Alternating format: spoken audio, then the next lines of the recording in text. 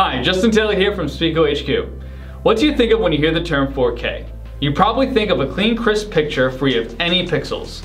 That may be true for TVs, but it's different when it comes to surveillance cameras and recorders. The difference is bitrate. Bitrate is the amount of information to define an image. Think of it as the number of brushstrokes. The more information the camera can provide, the higher the image fidelity. Now, for an 8 megapixel camera, or in this case a large canvas, you will need more brushstrokes to get the detail you're looking for.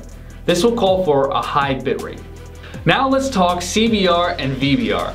I know this may sound confusing, but bear with me, I'll get you through it. It is important to know these two settings so that you get the most out of your security solution in both picture quality and storage quantity.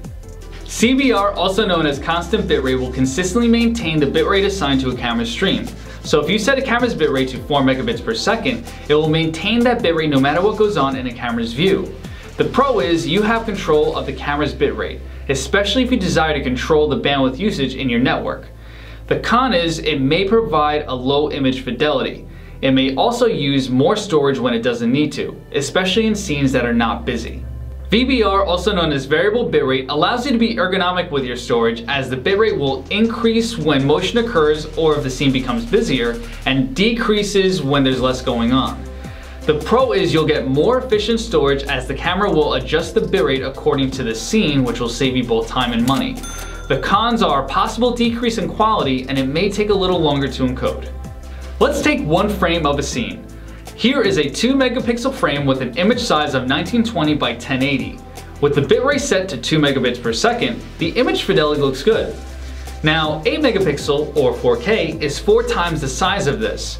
If we kept the same bitrate at 2 megabits per second, you will see that the image fidelity is now compromised and insufficient for this resolution or image size.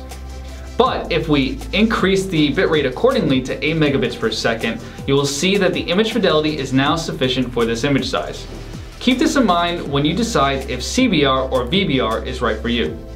We understand that this was a lot to unpack, but feel free to use the replay button to get a better understanding.